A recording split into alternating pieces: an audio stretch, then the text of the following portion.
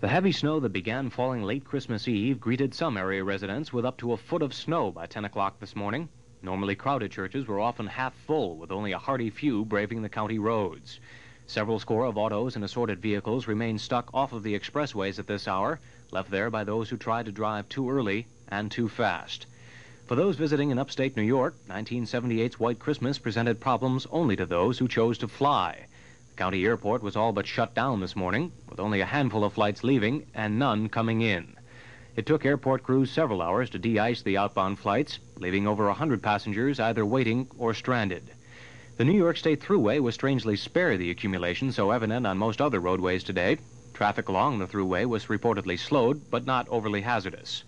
We'll have a further update on what to expect for the rest of this holiday period later in this newscast.